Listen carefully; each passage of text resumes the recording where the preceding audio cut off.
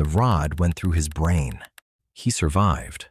But the man who lived wasn't the same person who died. A 13-pound iron rod shot through his skull, destroyed half his brain, and he walked to the doctor and lived another 12 years.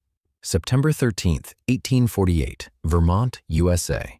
Railroad foreman Phineas Gage, 25, is preparing explosive charges to blast rock. He's using a 13-pound, 3-foot-long iron tamping rod to pack gunpowder. A spark ignites the powder prematurely. The explosion launches the iron rod like a missile. It enters below his left cheekbone, passes through his brain, and exits through the top of his skull, landing 80 feet away covered in blood and brain matter.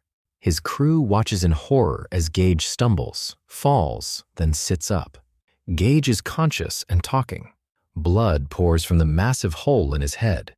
He walks to an ox cart, rides sitting upright for 3/4 of a mile to town, and greets the doctor.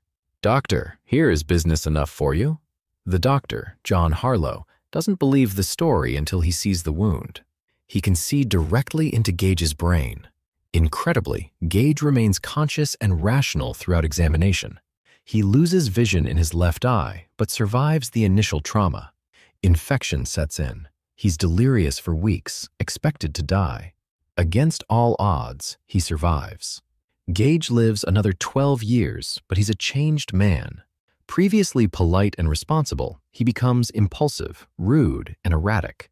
The iron rod destroyed his frontal lobe, the part controlling personality and decision-making.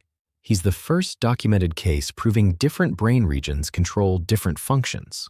This accident revolutionized neuroscience. Gage worked various jobs, even traveled to Chile. He died in 1860 from seizures related to his injury. His skull and the iron rod are displayed at Harvard Medical School today, one of medicine's most famous cases.